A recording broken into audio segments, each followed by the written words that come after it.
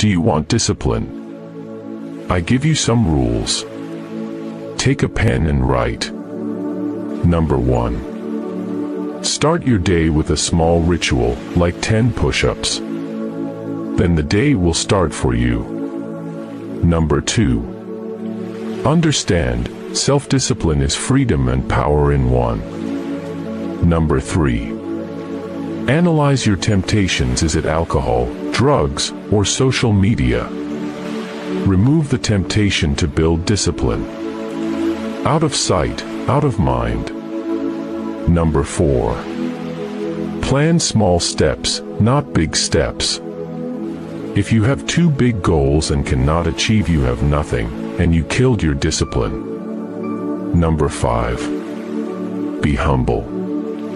You're not special, you're not the king of the world, and you're not privileged. Humbleness, discipline, and willpower are different sides of one coin. Life is grim. Be honorable.